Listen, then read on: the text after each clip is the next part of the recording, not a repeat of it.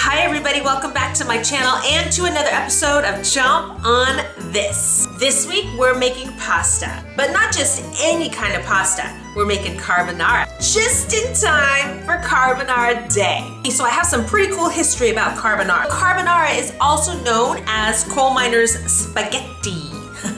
I feel like Giada when I say it like that. The first batch was believed to have been made in mid-20th century Rome to feed the Italian charcoal workers. How cool is that? So to celebrate, we're gonna step out of my kitchen into Casa Barilla's kitchen and spend the afternoon with Chef Alfonso while he whips up his spaghetti carbonara recipe. If this is the first time that you're checking out my channel, make sure to click the subscribe button and join the hashtag Chomp On This squad.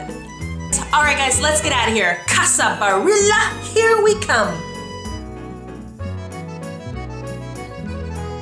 We're here with Chef Alfonso, and he's gonna show us how to make his famous spaghetti alla carbonara. So to make a great carbonara, you have always to start from the pancetta, fresh eggs. We use cage-free fresh eggs, and a little bit of Parmigiano. I love to be on the classic side for what is topping with the pecorino cheese, and of course with the fresh pepper. Add a little touch of cream and milk. It helps the process to make it nice and creamy, but it doesn't change a lot with the calorie count, which is very important. There is a lot of variation, so it's up to the chef to create his own particular carbonara dish. We start with a little, very little of extra virgin olive oil. Use the pancetta.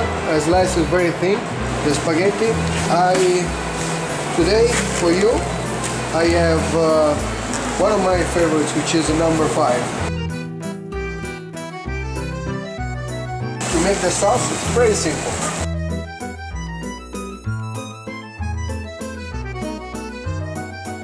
You have a little bit of cream, very little, little bit of milk, a little pinch of salt. I use sea salt because I come from Sardinia, the island, and that's what we use, only sea salt. And one of the most important things is the black pepper needs to be fresh.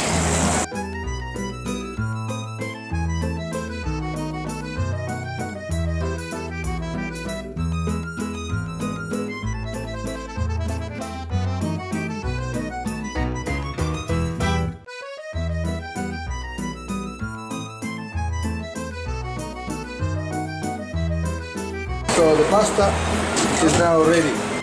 So the reason why we add a little bit of water is because you want to give the flavor to your pasta. Usually, every single recipes that we do, we have the pasta nice and al dente, and we finish always the last minute or two with the sauce.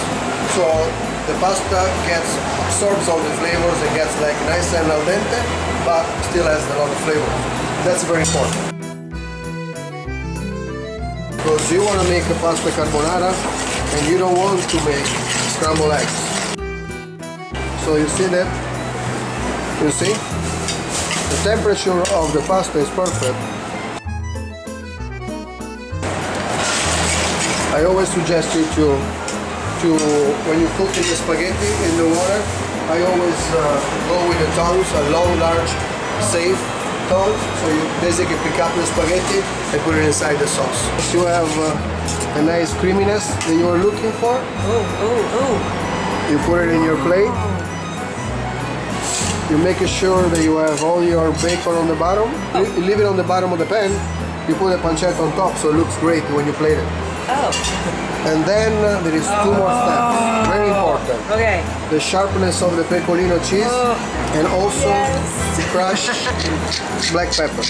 Now you have all the beautiful flavors, but also the smell of the black pepper is great for you to taste. Buon appetito! Happy Pasta Carbonara Day!